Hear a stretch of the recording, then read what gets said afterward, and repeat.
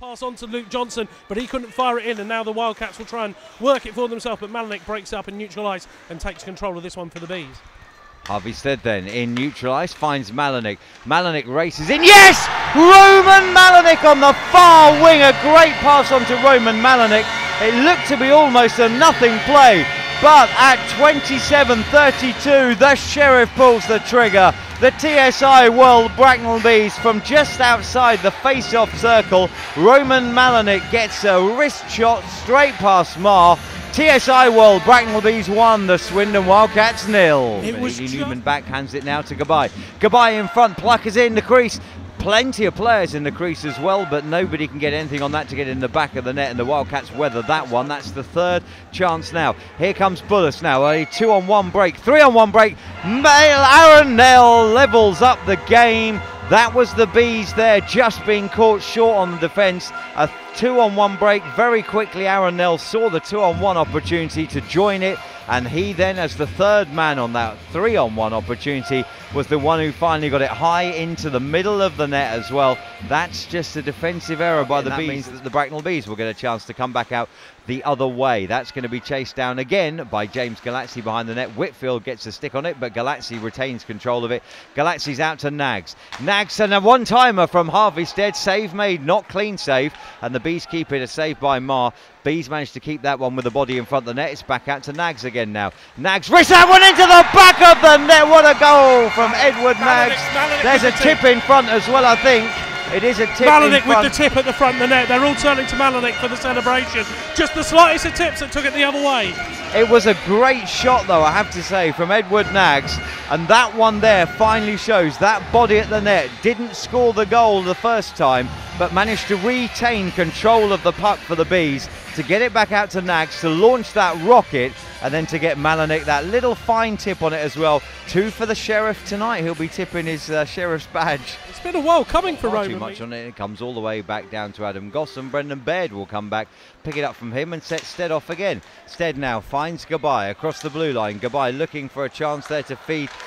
Zach Milton in front, into the back of the net it goes. What a goal from the TSI World Bracknell Bees. They are now 2:07 into this period, 3-1 up. What a start. Dominic Gabai with the goal there. It was well worked from him. Will Stead, give them credit. Brendan Baird played it into Will Stead. Stead dumped it forward into Gabai. Gabai dropped it into Milton. Milton took the on-rushing Wildcat man with him, and as the buck came back the other way, there was Dominic Gabai to fire it in. But I have to say, he's back out on the ice for the Wildcats. Draw in by James Galazzi though, turned over, and here comes Van Cleef. Van Cleef is in alone now. Stuart Mogg desperate to catch him. Van Cleef is scoring for the Wildcats on a breakaway chance. He was sprung free. There were 2 Bees in pursuit of him.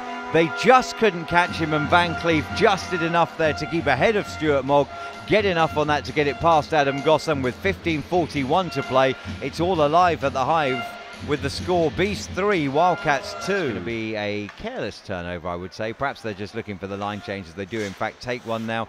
Will Stead turns around and dumps that one in behind Mari, goes behind his own net to play it, hands it off to Nethersall, leaving Will Stead there without a puck. Now what have we got going on? We got Josh Smith, turns around, Josh Smith!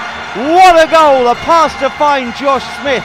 He spun around and he let it fire. That is a great goal from Josh Smith.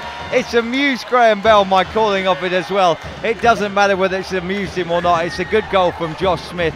And now with 13:29 to play, a giggling Graham will tell you why it's Bees 4, Wildcats 2. What have we got going on here? Is my new favourite line of commentary. Because what have we got going on here is Josh Smith restoring the 2-goal lead for the TSI World Bracknell Bees. 2:06 remaining on the clock. The timeout taken by the Wildcats, and they win the draw. An empty net, of course, remember, at their end. Van Cleef to Nell. Nell through traffic, seen enough of or taken a deflection of down into the corner.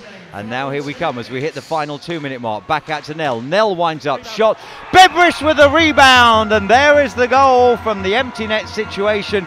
It was Aaron Nell with a huge drive from out with the blue line. Goss made the save, and Bebrish buried the rebound just outside the crease. And now with 1:50 to play, it's going to be Marr who returns to the ice for the centre ice face-off. There is only a goal in this one now. Bees 4, Wildcats 3. It's the old sticky clock in Milton Keynes. Face-off is in the attacking zone for the Bees, and the net is empty. Nell has gambled now with 12.9 seconds to play. It's Dominic Gabai who will line up for this draw. He needs to win this and get this one buried.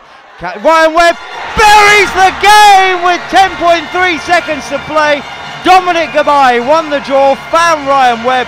Webb skated a few feet to the slot and buried it into the empty net. And now with 10.3 seconds to play, the 2-goal advantage is restored. It's a happy Christmas at the Hive. Doug Shepherd straight away pointing at his players going, it takes 1 second to score a goal.